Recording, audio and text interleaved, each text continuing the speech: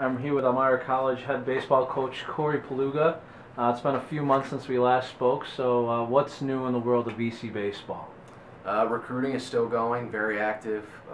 We've had 14 commits at this time, which is exciting. Have a long list of students who have been admitted, still have families that are visiting over the next several weeks.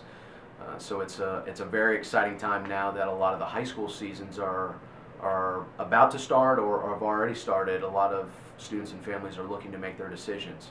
So I can imagine, over the next several weeks we'll have more that will either choose EC or say that they're going to focus on their other options. So is there still time in the recruiting process for this year, or what's the next step in the process for you in that part? We're still going to continue to recruit for the 2014 class. We've already started contacting 2015 graduates, letting them know that we want to follow them heading into the summertime and asking for their summer schedules as we start to plan our travel schedule for tournaments and showcases. You have a tentative schedule for your first season. A lot of road games to open up the year. You want to talk a little bit about that tentative schedule and where you're going to be playing the first couple months of baseball? We have 39 of our 40 game schedule at this time. We'll open up in the midterm break in February down in Virginia and play 6 or 7 games down there and stay at a central location where we can travel to a lot of schools and not have to worry about staying in various hotels. We'll open up our non-conference in the region towards the middle of March. We'll play schools like Scranton, Marywood, State University Oneonta, some other schools out towards Buffalo like Hilbert and Deauville. The conference schedule will begin the latter part of March and really go until the end of April. Our home conference games next year will be Houghton and Utica. Yeah, you opening up against Utica. It's going to be the home opener. Excitement about it, or just tell me a little bit about that and what your expectations are for that very first game that's going to be played at Dutch Field. It is exciting, the home opener that first weekend in April versus Utica. Although we've at that point probably played 12 to 15 games, to be the first home game for Elmira College will be exciting. We're hoping that we get a strong turnout from the community for the game. I know we want to have a ceremonial first pitch, whether that be someone from our direct college community or somebody who has a history with Elmira baseball, with the minor league organizations that have been a part of the past. So it's shaping up to be a very exciting time. Maybe depending on the weather, being able to play a game underneath the lights to hopefully draw more families to the game after school's out, after their working day's done. You've always been midway through a season at this point.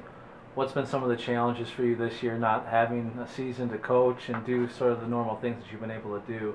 What are some of the challenges, and what are some of the things that you have enjoyed about it? It has been challenging, not being on a baseball field every day, sitting in the office when typically you'd be out on a baseball field or even indoor practices depending on the weather.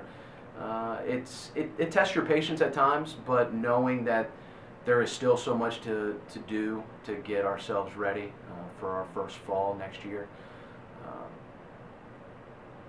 It's still been exciting to follow college baseball online, watching live stats, watching video feeds of some colleges who offer that, and even some of the audio feeds. Just having it play in the background and hearing the sounds of the game is something you still get excited about, even if you aren't exactly there or on the field coaching players. Like I said, there's still a lot to do now with starting the coach search and still continuing the recruiting that you at times can overlook the not being on the field regularly.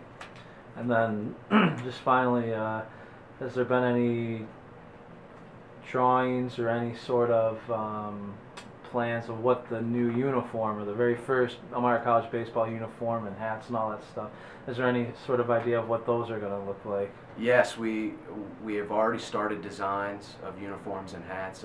We've met with administration and talked about what they're looking for also.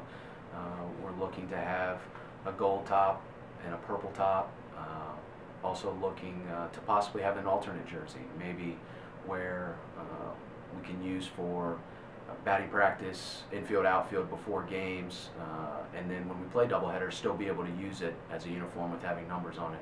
Hats, looking at a lot of different designs, whether it's one solid color or doing different color brim, different color skull, maybe doing a different color front panel. So a lot of different varieties, which is nice having that flexibility with the color schemes.